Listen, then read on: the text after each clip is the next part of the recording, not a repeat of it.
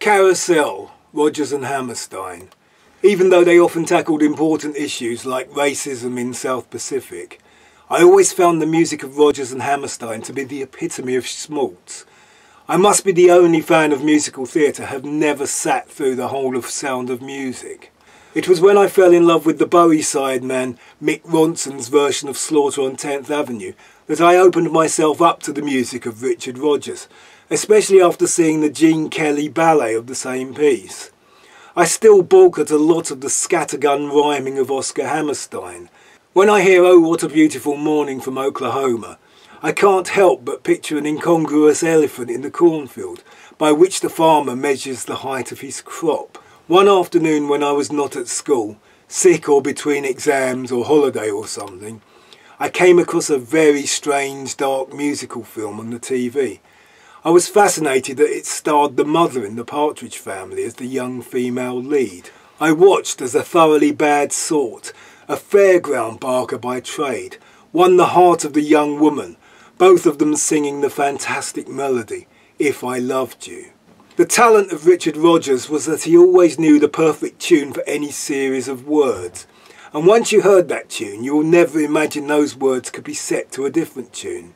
The girl tells the man he is going to be a father, so he sings another gorgeous song, "My Boy Bill," which is a celebration of conventional gender stereotypes. He sings how he does not want his son to be a sissy, and if the boy turned out to be a girl, how he would kill if he had to get money for her. And that isn't even the most problematic part of the musical.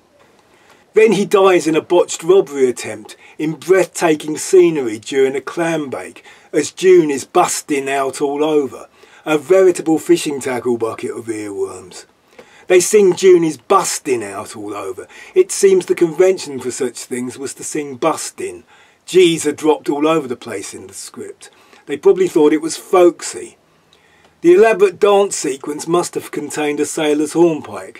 There was always a sailor's hornpipe, even when there were no sailors.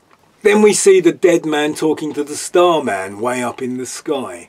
He asks to see how his girl is doing. He is shown a ballet dance to a mournful version of the Carousel theme. He sees his daughter, the daughter of a dead father, a bad man, being ostracised. A scene similar to the equally moving one in Pink Floyd's film of The Wall.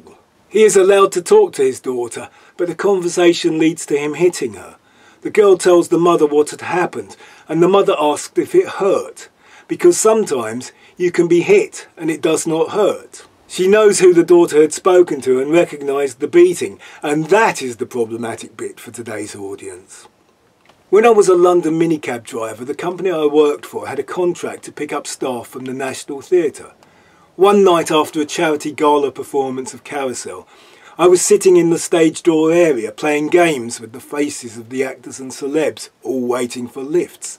The conversation seemed to be stuck on who had cried at the graduation scene.